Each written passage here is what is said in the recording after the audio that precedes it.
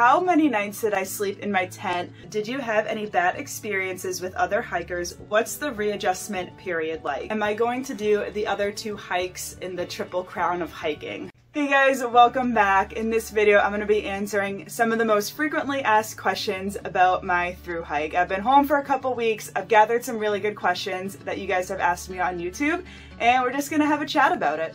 The first question that I saw that I thought would be really fun to get the answer to was how many nights did I sleep in my tent versus sleeping in town? So I actually opened an Excel sheet and wrote down all 121 nights on the Appalachian Trail and got some cool graphs. Alright, so now I'm sitting at my computer and I have all the info pulled up on the screen right now. You can see I have every single day listed that I was on my thru hike, and next to each day I have what type of sleeping accommodation I used. So there's a couple different categories. You can see I have my tent, which is either literally sleeping in my tent or sleeping in a shelter or cowboy camping. I have hostels, which are specific hiker hostels. I have motels and hotels, so there's a little bit of quality difference between those two. And you can see I also have house. There's probably some more of those at the end. It could be my house, it could be a friend's house, or a trail angel's house, which happened a couple times. So now on this sheet, you can see a little more clearly with the graphs that I slept in a hostel 18 times, I slept in a hotel 18 times, I slept in a house 11 times, I slept in a motel 12 times, and I slept in my tent 63 times. And if we add all that together, it's almost 50-50 between sleeping outside and sleeping inside. Inside was 48% of the time, and outside was 52% of the time. Now I think that isn't average. I think an average thru hiker would definitely sleep outside more, but keep in mind I was vlogging, I was charging, I had a lot of connections, and I also had my parents visit a lot. So there were times where my mom would visit for like 3-4 days in a row, and I'd sleep in a hotel with her every single day. So I definitely had good indoor accommodations, but I am very proud of myself that I managed to sleep outside, even if it was like a little more than 50% of the time. Alright, this is totally random, but I discovered these for the first time. It's Gatorade, but with 0 sugar and 10 grams of protein. So I bulk ordered these at Sam's Club, and now I keep them in a cooler in my car in case I ever run into thru hikers. And I did get a question asking if I was sick of Gushers yet, and the answer is no. I'm actually gonna eat these right now.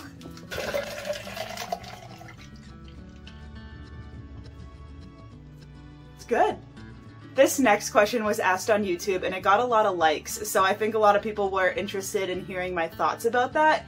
And the question is, if you could go back in time and give yourself pre-hike advice, what would that be?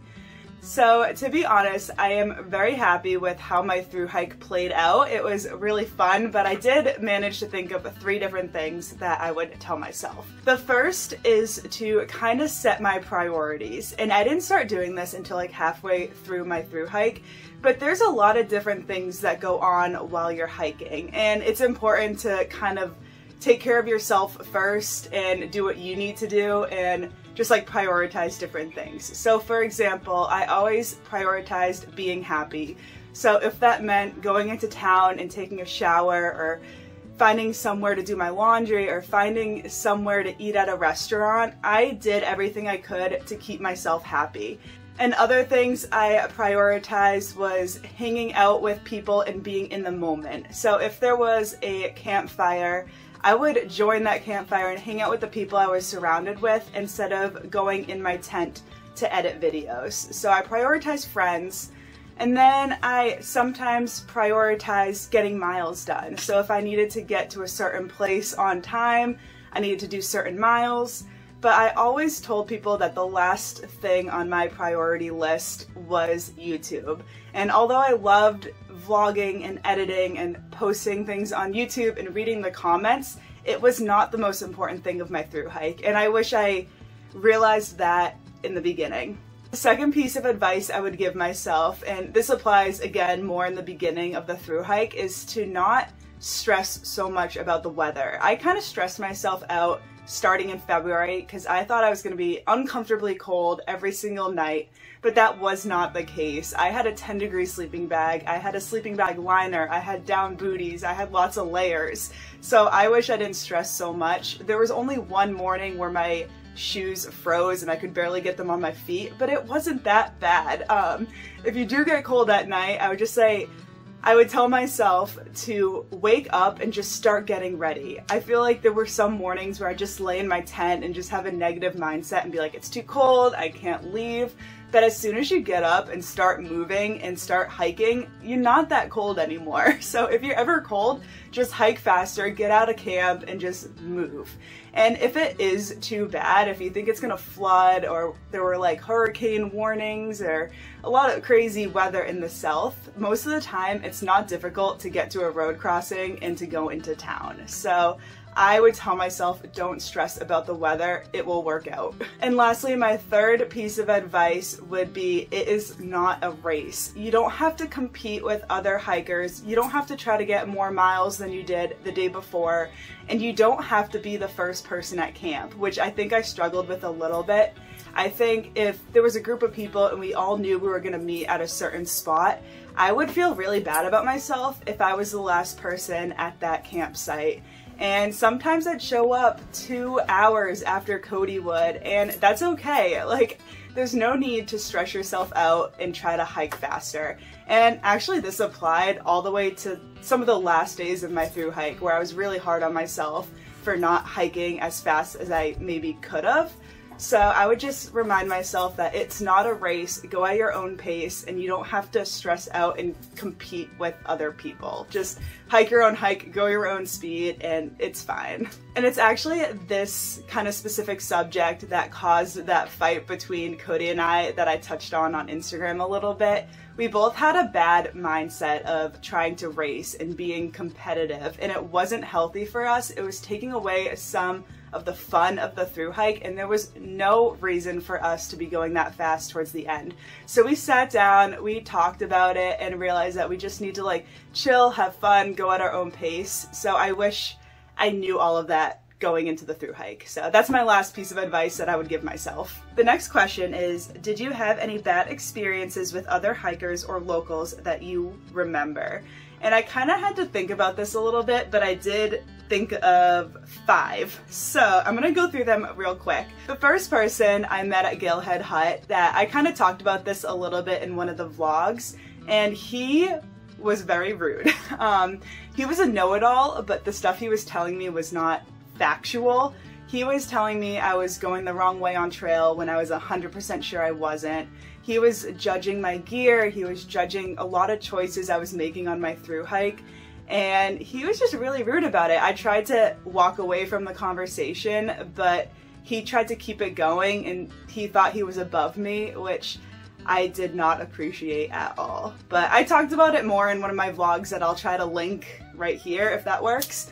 Anyways, the second person that comes to mind, I wouldn't say this is a bad experience, but more an experience that I wish didn't happen. And I don't think this guy meant any harm, but this was 1.5 miles before the 800-mile marker. And I was really excited in the first 1,000 miles of the thru hike to get to those 100-mile markers. But this day, I was just not in a good mood. I think I was tired, I was hungry, and we met someone who insisted on following us to the 800-mile marker, and I didn't really want that, and I don't think he got the hint. This guy was on a bicycle, he didn't know anything about backpacking, and he asked literally over 100 questions of just things I didn't really feel like explaining. So he followed us on trail, he was behind us on his bicycle, and it kind of got annoying. He didn't get the hint that we didn't really feel like talking. And we got to the 800-mile marker, and it was very anticlimactic because the more questions that he was asking, the worse mood I was in. So I feel bad if he ever sees this, but it was just not my day. If it was any other day, maybe I would have accepted it more, but it was just not a great experience. The third person, real quickly, was a local in Duncannon that kind of made me feel a little unsafe. The entrance to the hostel we were staying at was kind of like behind a building down like an alley, and this local insisted on walking us to the back entrance of the hostel down this alleyway when it was pitch black, and it was not a great experience. Thankfully I was not alone, I was with Cody, but I just wish he didn't do that. If he wanted to like let us know directions, he probably could have given us directions, but I didn't feel like I needed to be escorted by a stranger. I think UPS is here. The fourth person, I don't want to get too specific about, but it was a man who I feel treated me differently because I was a woman, and I feel like he didn't think I was capable of as much as the men were, or maybe I intimidated him or whatever, but there were a lot of different things he did throughout the day or two that we were hiking around him that just made me feel weird. And Cody noticed it, I noticed it, and up until this point, I never thought that women were treated differently on trail, but then I started seeing little things and it just, I don't know, I just didn't like it. And this fifth person was another thru hiker that made it very obvious that he did not approve of Cody and I slack packing. So we'll just leave it there. Alright, so now we'll move on to the next question, and that is, what's the readjustment period like? I can only speak for myself. I don't know what the readjustment period is like for everyone, but I'll just talk about my experience. It has not been what I thought it was going to be. I thought I was going to complete my thru hike and come home and have all this like new sense of motivation to get things done, specifically at work, and it's been the opposite. I have not gone to work as much as I thought. I feel like I go to work for a couple hours at a time and I just do what needs to be done as quick as possible, and then I've been coming home. I do feel like I'm in this new type of way more efficient, so when I do go to work I get a lot more done and I don't really goof off, but I've just been home a lot more than I thought I was going to be. I've only gone on 2 hikes in the last few weeks and they were very small hikes. I've been spending a lot of my time just kind of organizing the house and taking it easy. I do still wake up every morning sore, which I think is weird. It's really hard to walk down the stairs first thing in the morning, but I've been doing very well. I don't feel sad at all. I do miss the trail.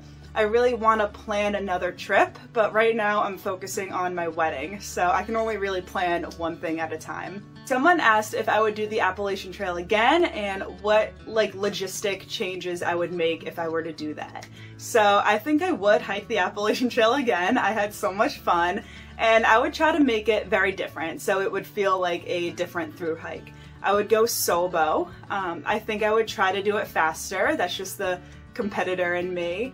I would try to be more supported. Maybe I would slack pack more and have more people come out and help and stay in town. I don't know if it's possible to stay in town more than I did last year, but we'll see. And I would also try to go more ultra light. I wouldn't take as many luxury items. And I would probably film it again, but not daily. Maybe a couple times a week I would put out a video, or once a week. But yeah, I would try to do it faster and solo. I think those would be the major changes. And lastly, am I going to do the other 2 hikes in the Triple Crown of hiking? So am I going to do the Pacific Crest Trail or the Continental Divide Trail?